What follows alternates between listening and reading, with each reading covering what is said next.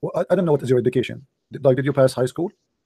Yeah, I've got bachelor's in economics. That's wonderful. That's amazing. That's good. Okay. Do you think if a man have orgasm first, the baby will look like the man, and if the woman have orgasm first, the baby will look like the woman?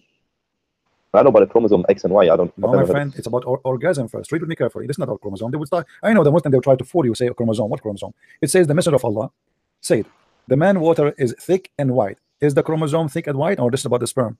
It's about the sperm. Okay, sperm. And then the women water is thin and yellow. Muhammad describing the liquid in the women vagina when she have sex.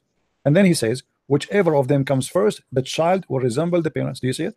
Yes. And this is stupid, because it doesn't matter even if you say X and Y. Who care about they come first or not? There's some people that don't even there's many women that don't even come, but they get pregnant. And the look of the son, or to be a male or female, have nothing to do who come first. This is a lie. Don't you agree? Yeah, that's kind of silly. This is silly and this is stupid. And even the Quran make it even.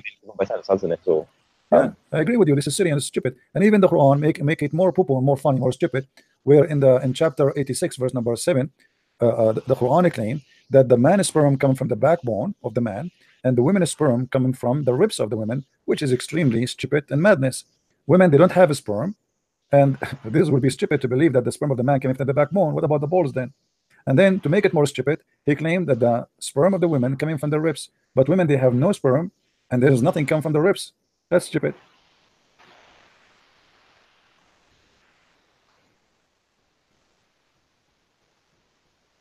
So do you want to be a Muslim, my friend?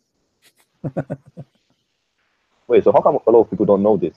My friend, nobody knows. As you see, I mean, like, as you see, ask yourself the same question. How come you do not know? You're a Muslim too, so they are the same as you. Sorry to say so. How come you do not know? But thanks God you came in my way, or let's say I came in your way, and I'm sharing with you.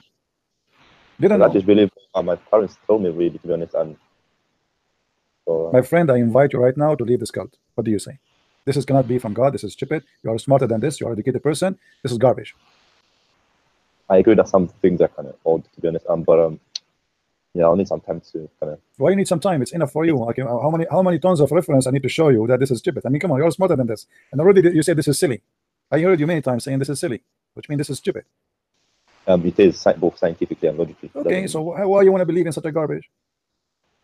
Say I am out of this cult. You are smarter than this. Well, even if I do this, I won't be able to tell my parents. So no problem. But we are talking now. You forget about your parents. Your parents maybe something later, but at least in your heart, you know that you are not a Muslim. So did you decide to leave Islam, my friend? Well, I'll have to look at the interpretations of. I'm showing you the interpretation. Here we go. It's in front of you. My friend, this is the interpretation.